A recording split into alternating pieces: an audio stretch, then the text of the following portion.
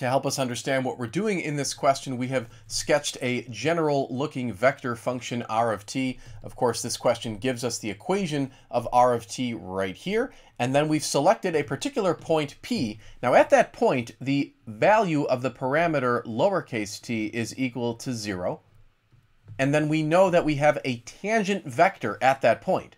So this vector right here, symbolized by r prime of 0, is the tangent vector. It's just a vector that is tangent to the curve at point P.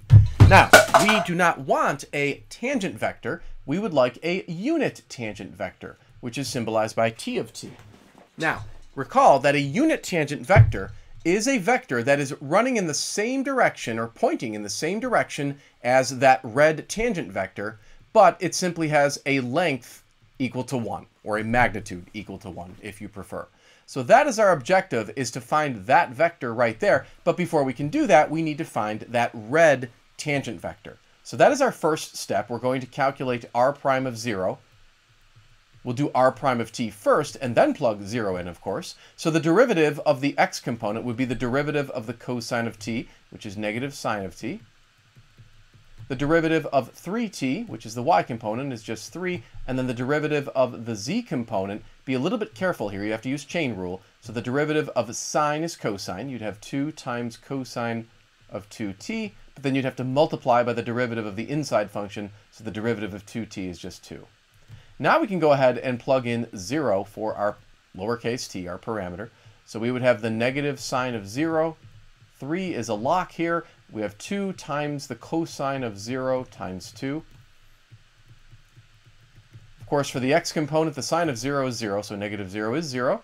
The y component is 3. Cosine of 0 is 1. 2 times 1 times 2 is 4. So that is our tangent vector. What we now need to do is find the unit tangent vector. Now, recall, to find the unit vector of any vector would require you to take your vector, so we're going to take r prime of 0, and then we're going to divide it by the magnitude of r prime of 0. You probably learned in an earlier section that to find a unit vector, you simply take your vector and divide it by the magnitude. So here we go. We're going to find this unit tangent vector by taking the tangent vector 0, 3, 4, and then dividing by the magnitude. So the magnitude is just the square root of the sum of the squares of the components. So 0 squared plus 3 squared plus 4 squared.